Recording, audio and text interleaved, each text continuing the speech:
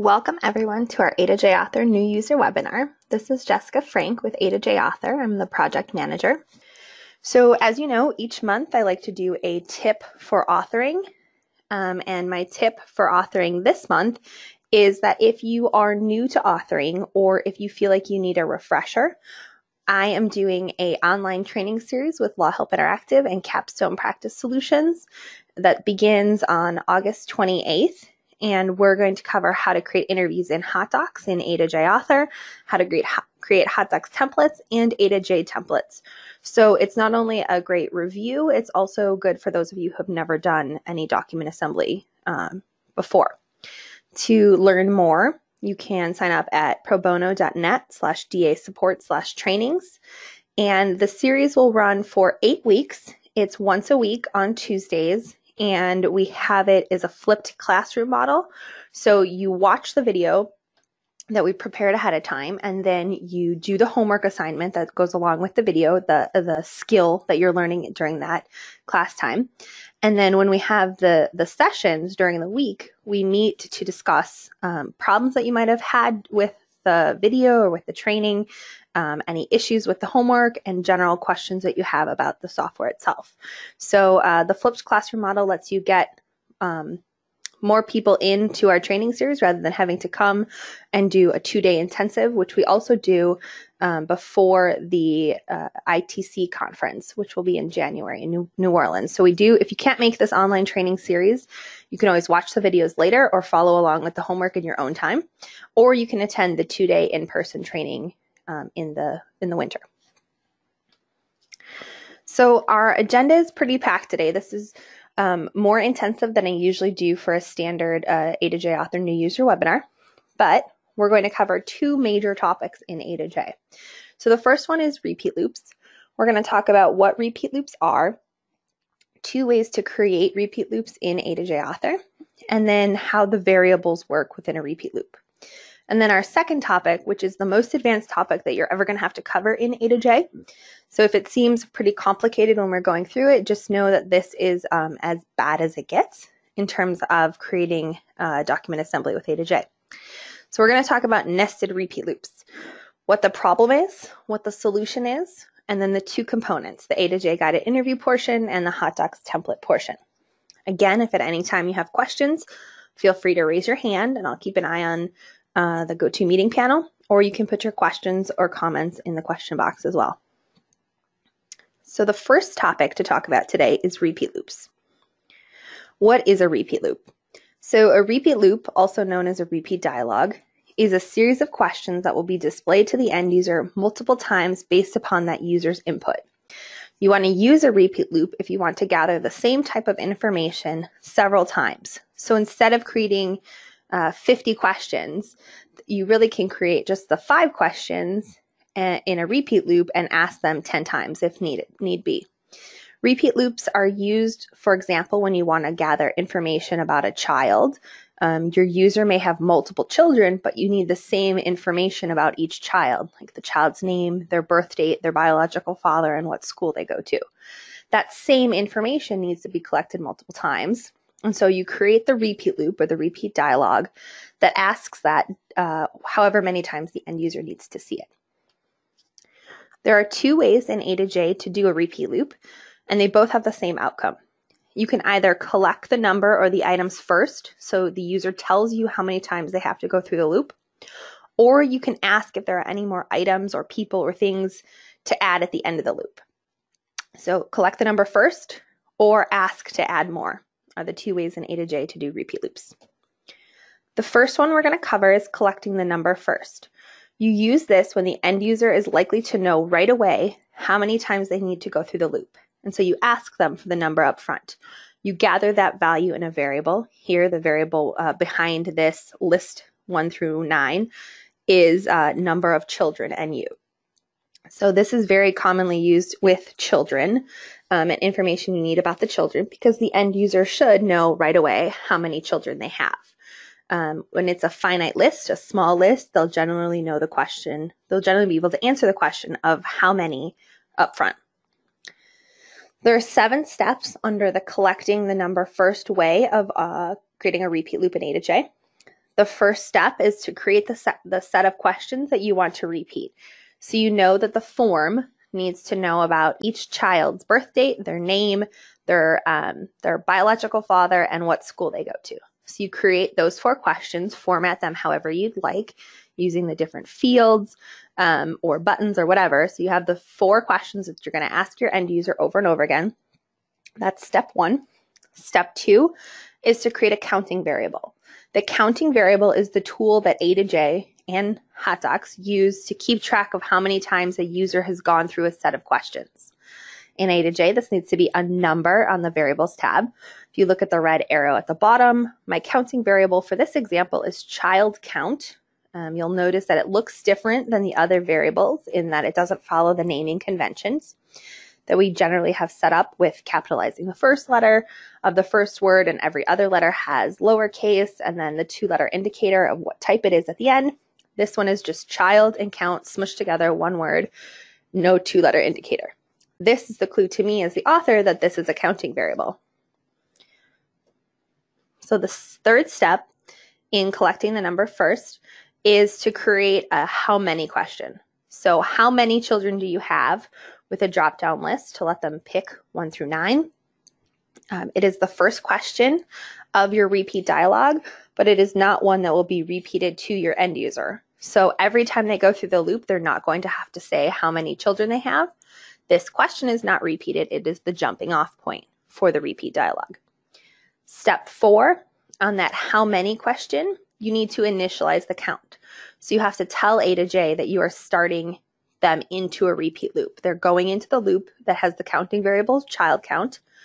So on the buttons tab under the continue button, the repeat option, you change it from normal to set counting variable to 1. That initializes the counting variable. And you tell A2J what counting variable it is. So it's child count here. I have a question, so I'm just going to pop out the question panel. So the question is there a way to increase the maximum number in the drop-down list? Yes, in the drop-down list on this example here, I have set to 1 to 9. It was a scope for me when I created this. This is obviously a demo, but in terms of guided interviews, you as the author can set the scope of who you can help. The idea behind document assembly packages is that it helps most people. Some people are still going to need that legal aid attorney or the private attorney to help them complete their process. So I made the decision as the author that if somebody has more than 9 children, that they should speak to an attorney. So I would have some sort of logic here or a learn more that says, what if I have more than 9 children? And I would have a learn more that said, you should contact X legal aid in my state, tell them you have 10 plus children, and you'll be expedited to the front of the line, kind of thing. So this number, the 9, is completely arbitrary here. It was just a scope constraint when I created the interview. You could have as many as you wanted here for them to collect the number. I made this list in A2J on the fields. I set the minimum as 1, the maximum is 9, but it can be anything. Thank you for your question. So after I have created that jumping off point, that how many question, I've initialized the count, then I can go into my questions that actually want to be repeated. So in my example here, I have child name and child birth date. Those are the 2 questions that I want repeated to for every child of this end user. So in every question that is to be repeated, I need to tell A2J that this is part of a repeat loop. And how I do that is in the question text section, I include the counting variable child count here. I do not identify the counting variable on the question design editor of the how many question. So I don't tell A2J that the how many question is part of the loop, just the questions that are actually to be repeated over and over again. You can see here on the screenshot of the map, in this yellow question column, I have my how many children question, and it has a number pick. They're going to pick from a list.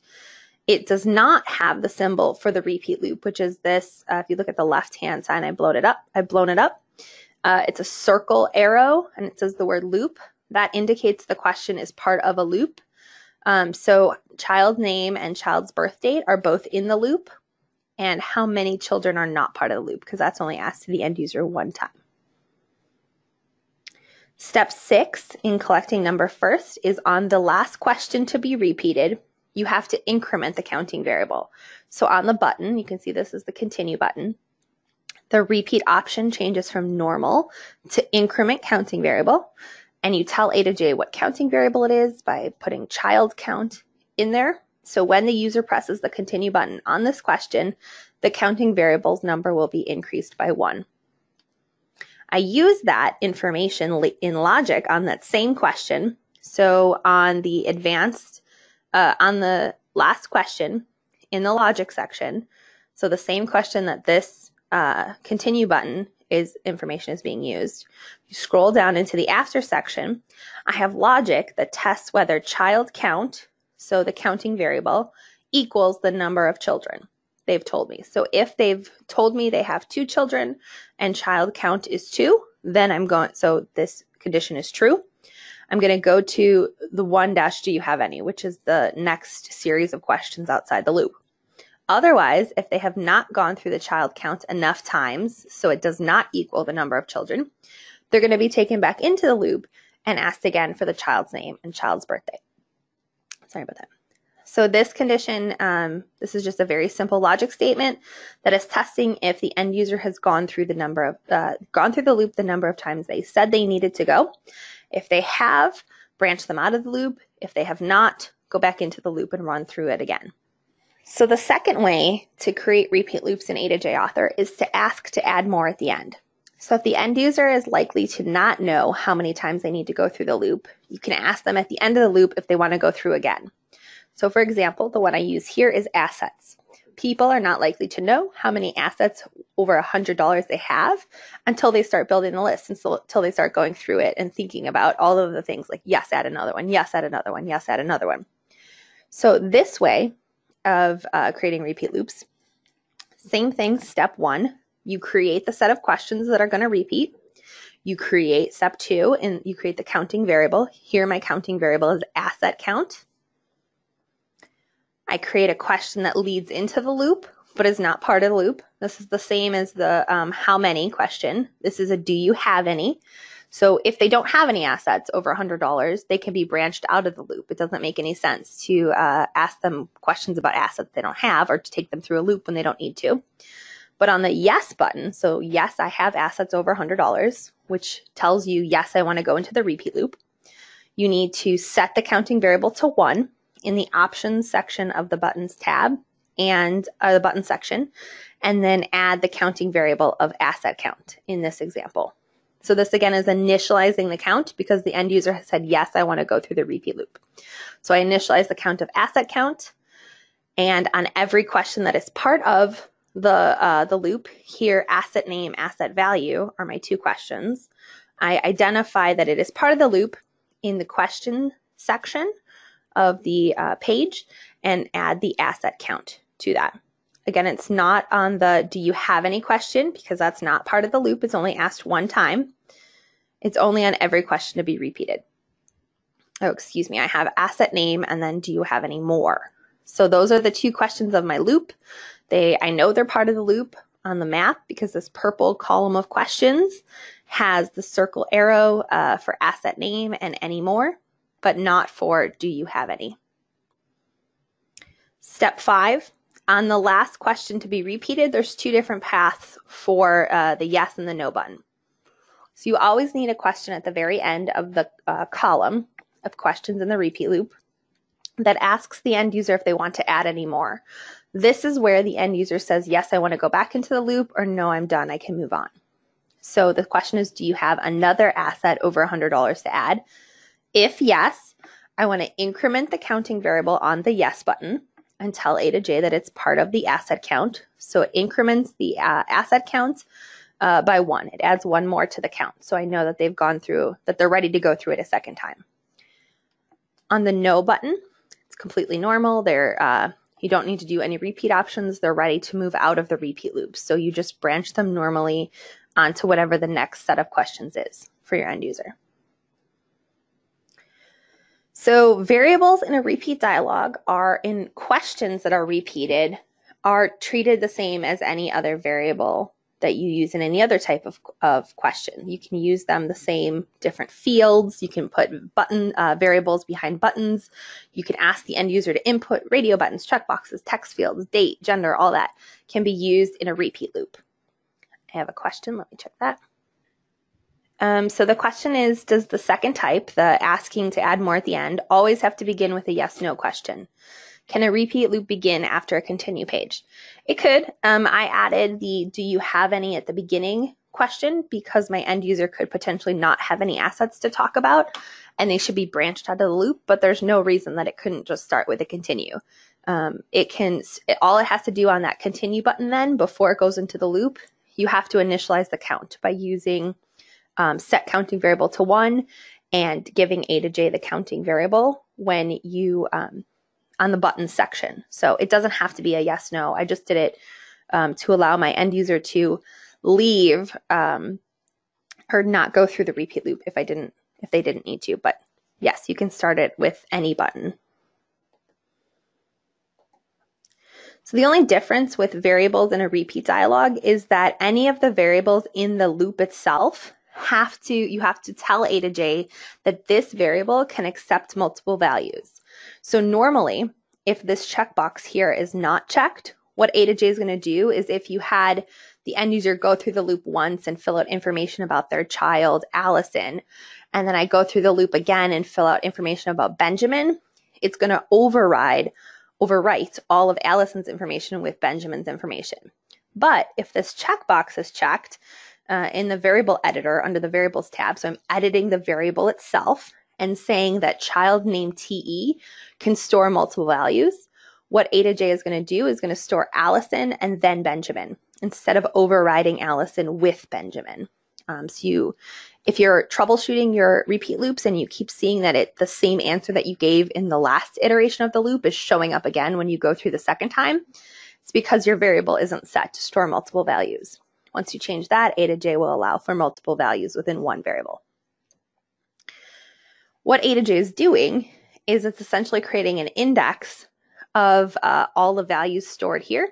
So if you look in my, I have my script here in my variables tab open from preview with a screenshot, and I have child last name 1 is Frank, child last name 2 is Frank, child middle name 1 is Catherine, child middle name 2 is Elizabeth. You can see first name 1 is Allison, second first name is Madison.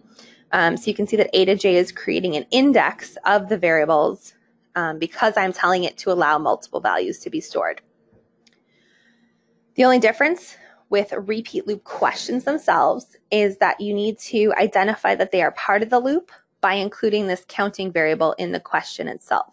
So what this screenshot is of the question design editor. I scrolled down a little bit from where you enter the text of your question. This is the Learn More section, Learn More audio, and then counting variable is underneath the audio for the Learn More. Because A2J is indexing all of the answers in a variable that has multiple values, you can show all of the values for that in a Learn More, and A2J will automatically put in the and or the comma based on the number of values held. So you could use this on that, do you have another asset over $100 to add? And you can have a Learn More that says, what assets have I told you about already? And if the end user is going through it and they've created 10 things in the list, they might not remember what they said 8 things ago. So give them the things that they've already told you about. So you can literally say to the end user, you've told me about your, and you use a macro here at the bottom to call out all the values held by asset name TE. And what we'll display to the end user is you told me about your house and car. Next time they go through it, it'll say you told me about your house, comma, car, and jet ski. And then as they keep adding things, it'll keep adding the commas in to make it proper grammar there for your end user. You can also call out just one value held within the variable. So here is a series of questions. I asked first, what was the child's name? And then I want to ask what the child's date of birth is. But they've already told me the child's name, so I might as well customize it by saying, what is Allison's date of birth? To remind them what child I'm talking about. Or 4 questions later, who is Allison's biological father? Or what school does Allison go to? particularly if they have multiple children and you're asking multiple questions about each child. You can just make it easy for your end user and tell them which child you're specifically asking for, rather than what is your first child's date of birth, what is your second child's date of birth, etc. So I can call out one value of one of the values held by this variable that could potentially contain multiple values by using the macro variable name TE, so whatever the variable name is, pound counting variable. So here I want to call out the value of child name first TE that corresponds to the iteration of the loop I am in. So first time I go through the loop, I say my child's name is Allison. Second time I go through the loop, I say my child's name is Benjamin. Then the second, so I want to call out just Allison's date of birth or just Benjamin's name for date of birth. I can call out whatever iteration of the loop I'm in based on this macro. Just a way, you don't need it, but it does make it easier for your end user to remember which specific child you're talking about, particularly if there are multiple questions in the loop. So nested repeat loops is our next topic. Again, it is one of the most complicated things that you're going to have to do as an author in A2J author. And so if this seems deep in the weeds or gets complicated, it's complicated for me. It takes, every time I have to do nested repeat loops, I have to review the slide deck and I have to practice a couple of times. So what I've included with the slide deck here today, and it will be included in the training video, is this slide deck, and also the sample guided interview, the sample hot docs template, and the sample hot docs component file, so that you can practice the things here with nested repeat loops. And then you can see what I've done in the sample to compare later on. So the link to that will be at the end of this presentation, and it will also be in the YouTube video as well. A link to it in the description. So note that nested repeat loops are only for use with hot docs templates right now. A2J templates don't currently support nested repeat loops, but we are working to allow for the native support of nested repeat loops in A2J author, both in the interview and the templates itself. So what are nested repeat loops? Before we get into the problem and the solution and how to do it, what are they? So nested repeat loops are when you have a repeat loop within a repeat loop. So the example I'm going to give you is, and what we're going to work through today, is I have a question, a loop, that asks about the child's name, the user's child or children, and then within that loop, each individual child could have lived in multiple cities. So I want to ask about all the cities that specific child has lived in. So I have child's name is the parent or the outer loop. Cities the child has lived in is the inner loop. So for my end user, they could have multiple children, and each of those children could have lived in multiple different cities. So I can't just ask for what are all the cities your children have lived in, general blanket statement.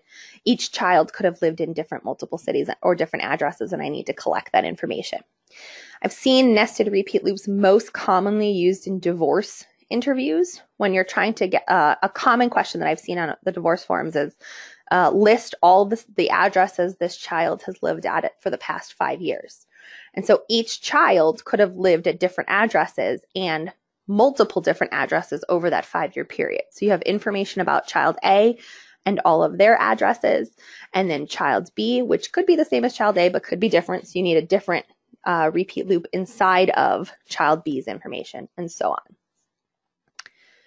So the problem is that hot docs has explicit indexing of 2 digits.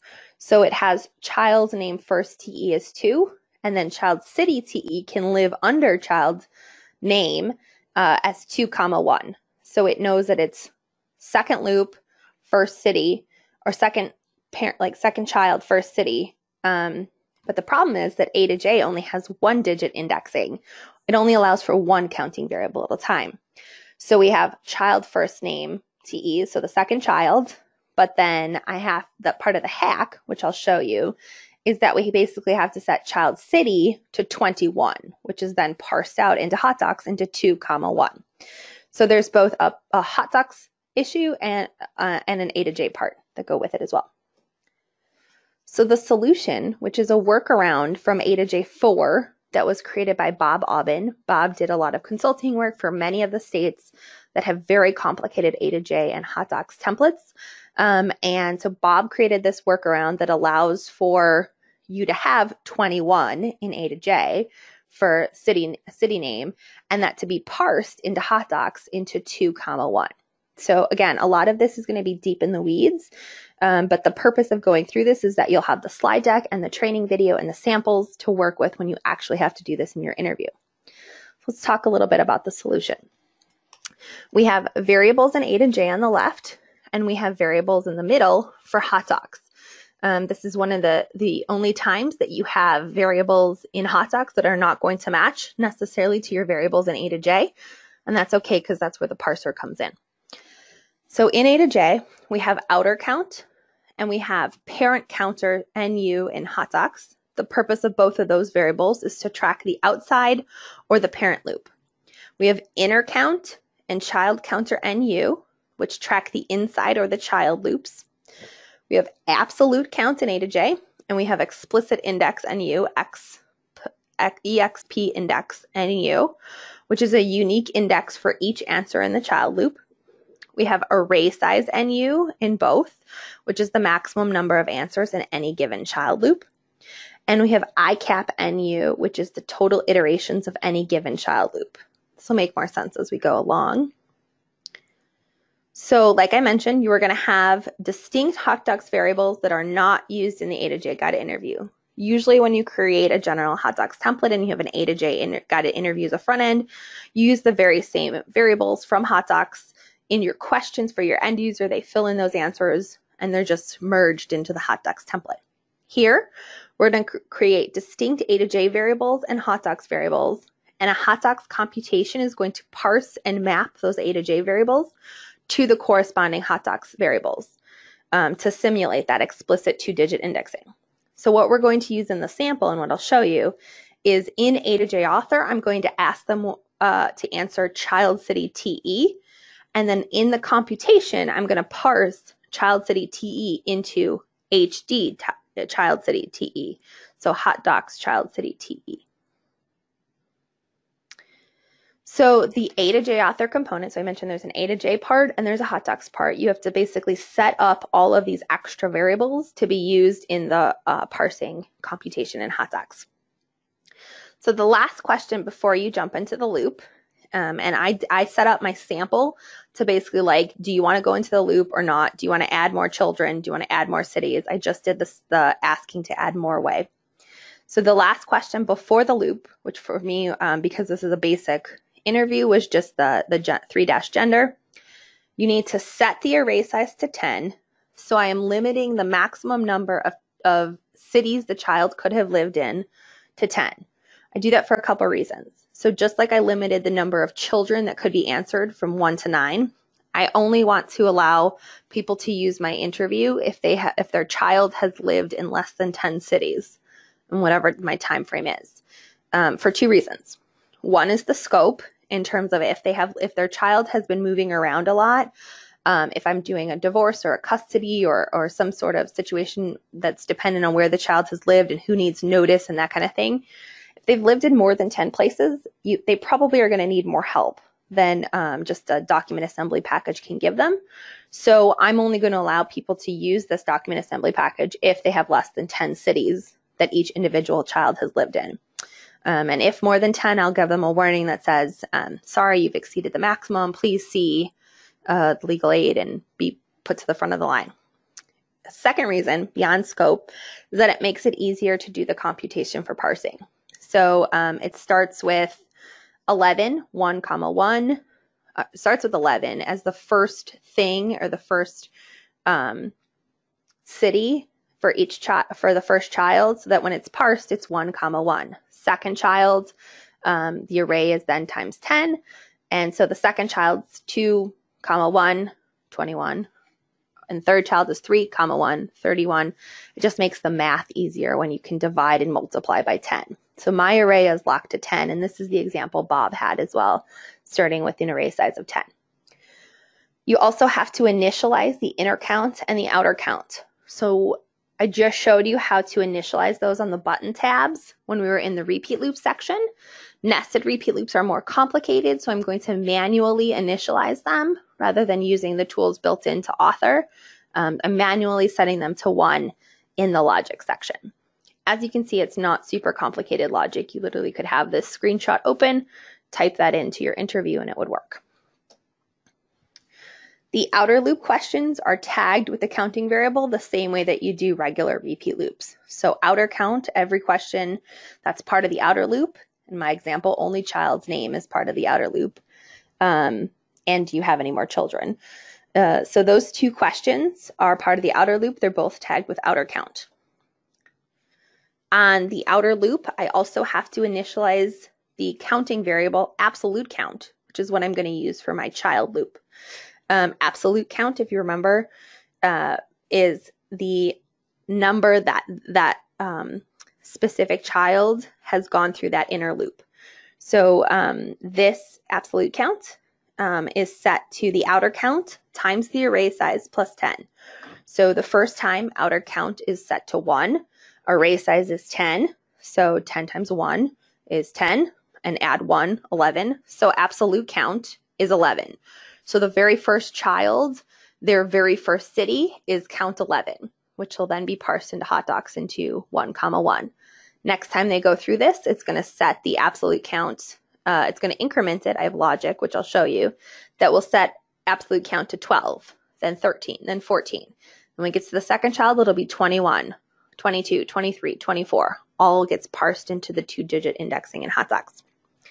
The other logic on here is I need to set add inside repeat TF to true. So this is a variable that I'm going to use in the logic later on that tests specific conditions. So I need to set it to true here because they want to go into the loop.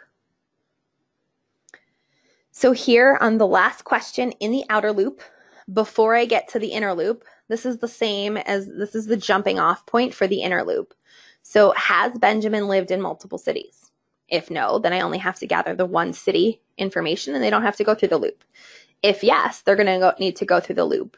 So I ask the end user if they need to enter the inner repeat loop. Once they say yes, then I take them to a question that asks what is a city that your child has lived in. And on that inner loop, I need to tell A2J what loop it's in. So absolute count is my inner counting variable. And I have to check the nested box. When I check it, I get the option to put what is the outer loop. This is one of the known differences from A2J4 to A2J6. So A2J4, you did not have to tell A2J what the outer loop is in order to make ordinals and the navigation work properly with nested repeat loops. In A2J6, you have to explicitly state that this is part of an inner loop, and it is nested within this specific outer loop. On that inner loop, so I only have 1 question. What is the city they lived in? Type it in, and then they can either add more cities or they can move on. If they want to add more cities, they're saying, I want to go through the loop again. I set add inside repeat TF to true, and I take them back to that the same question. What city do they live in? If they say move on, they're done with the loop. They don't have any more cities to add for this child. I set that same add inside repeat TF to false, and I branch them onto a question that asks if they have any more children to talk about. The logic on this same question, that add more and move on question, is the most important part of the A2J part. And it's pretty complicated logic when you first look at it. Again, open the screenshot, type it side by side when you're actually doing it, but I'll go through the conditions quickly. So this is if add inside repeat TF times this version of the count. So they've answered, it's testing whether they've answered add more or move on. If they said add more and inner count is less than 10, less than my array size, I want to set inner count to absolute count minus array size times outer count plus 1. So the first time I go through the loop, absolute count is set to 11. What this math then is saying set inner count to 11 minus 10 times 1. So 10 times 1 is 10 plus 1. So 11 minus 10 is 1 plus 1. So set inner count to 2. Basically, this is what all this math is saying if you substitute out the actual numbers. Next time it goes through, it would say if absolute count was 12, then it would be 12 minus 10, which is 2 plus 1, 3, set inner count to 3. Then I'm telling it if the same condition, so they've said they want to add more and they haven't gone over the array size, I want to increment absolute count. So first I'm going to set inner count and then I'm incrementing absolute count. So the next time it goes through the loop, it'll be the break count. So I'm just adding 1 to absolute count. If they've said they want to go through it again and the number of times they've gone through it is greater than the array size, then I would set the cap to inner count. And then I would also probably branch them to a question that said, I'm sorry, this is only for if you have less than 10 children. Then finally, if they've said they don't want to go through the loop anymore, so add inside repeat TF is false, then I want to set ICAP NU, which will be used in hot docs, to the inner count. Remember, I set inner count up here. So if inner count is 2, then ICAP is then set at 2, and so forth. Again, complicated logic. Happy to walk through it on one-on-ones with you guys. And you can always just look at this and kind of copy into your interview itself. I have a question. Question about, does the nested loop type have to match the outer loop type? Nope. You could have asked to add more on the inside and you can have number of children on the outside. The number of children requires logic, which would happen to test whether they've met the number of children versus number they said they had to go through versus number of the loop. But that would happen on the outside loop. The inner loop can be one type of repeat loop and the outer loop can be a different type of repeat loop. Thank you for that question as well. Okay, so we have the A2J part, which has that logic and setting a bunch of variables in logic and initializing them. Then we have the hot docs component. So what I did is I created a very simple, in terms of like what it's asking for, hot docs template, just has this information in it, but it's pretty complex in terms of all the things it's using in hot docs to trigger basically child's name has lived in list of city. This green is an if-else statement. I have a parsing computation. I'll show you all these. I have a repeat loop with a repeat loop inside a repeat loop. So your output is going to be very simple in the sample, but how to make it do all of that is pretty complex in hot docs. And it's the complexity, besides the parsing computation, all of this loop within a loop stuff is pretty complex in hot docs. So all the A2J is adding is this parsing computation. This is the most important part of the hot docs side, is this parsing computation. Again, you can look at the screenshot when you're actually doing it, but what it's doing is very similar to in A2J. It's initializing the count for parent count and child count. It's setting the explicit index to parent count times array size plus 1. So same thing I was doing to absolute count. So parent counter would be 1, array size is 10, plus 1 is 11. So explicit index would be like 11, 21, 31, 41, 33, that kind of thing. So while parent count is less than or equal to outer count, which I passed from A2J, and while child count is less than or equal to inner count. So I only want this to run when it's within the parameters that I've set and passed from A2J. I want to set HD child city TE. So that's that hot docs only child city TE. And then this is the 2-digit indexing. So I want to set hot docs child city TE like 1, 1 to child city TE, which came from A2J, explicit index, which would be 11. So set hot docs 1, 1 to A2J 11. Set hot docs city 21 or 2, 1 to child city 21. So this is the part that's parsing the 1 digit, the 21, the 31, the 11, the 51, into 1, 1, 2, 1, 3, 1, etc.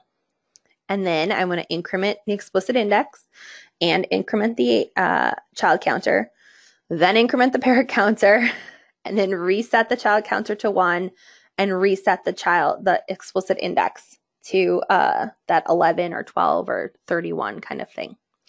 So looks pretty tricky, looks pretty gnarly. I recommend copying and pasting, or copying from my hot docs component file that I'll share with you all into your own when you do this. The other part, the two parts that were read in this example, so the repeat parent or outer loop and repeat child or inner loop, those two are repeats within hot docs. In the parent or outer loop, we have child's name, and I tell hot docs that child or inner loop is part of parent loop. So I tell hot docs not just that name has to be repeated, but that inner loop is part of the outer loop as well. The inner loop just contains that hot docs child city TE. So the final product is Allie and Benjamin are my two children. They're not really my two children, but and they have lived in Chicago and Pensacola and Tampa. So my final document looks pretty simple. You can see here from the document preview, it's very basic, but it does capture everything your end user would need. Oftentimes I've seen it in a table situation. I've worked on one that was a table based on addresses and who they lived with as the petitioner. So if you have a situation that looks like pretty complicated, I have a pretty complicated divorce petition that you can look at as a sample as well. So the example files that I have for today are all in this Google Drive. I can copy this link and put it in the chat box as well. 1 second, let me just put it in the chat for y'all.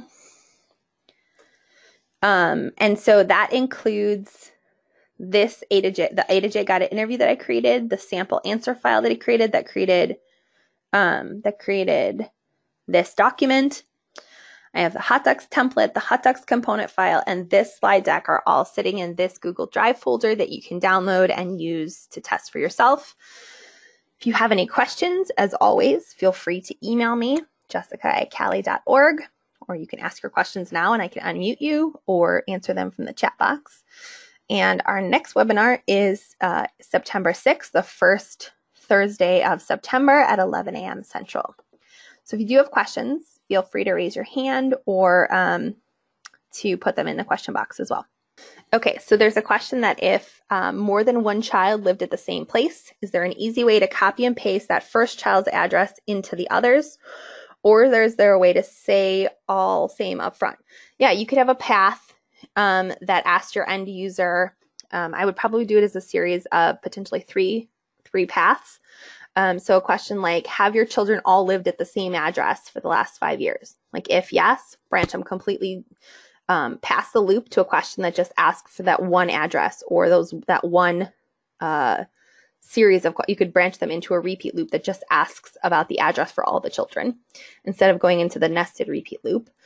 You could ask if they all lived at like one address. You could just gather that one address and add it to the child city ones. Yeah, so you have to ask the end user though an extra question though that asks, have they all lived at the same address, and then go down that path. And if not, they have to go into the nested repeat loop. There is not an easy way to copy and paste the first child's address into the others. Other than using logic that if all lived at same first address equals true, set child city TE to whatever that address is, and then you can add on to that if there are different addresses further down the line of the children. Okay, again, this is a complicated topic. I'm very happy to talk with you about it. It gets me every time I have to do it, and I spend all day every day in A2J. So totally understand if you have questions or if you want to go through this again. I'll get the recording up on YouTube as soon as possible, and I will see you all again in September. Thank you.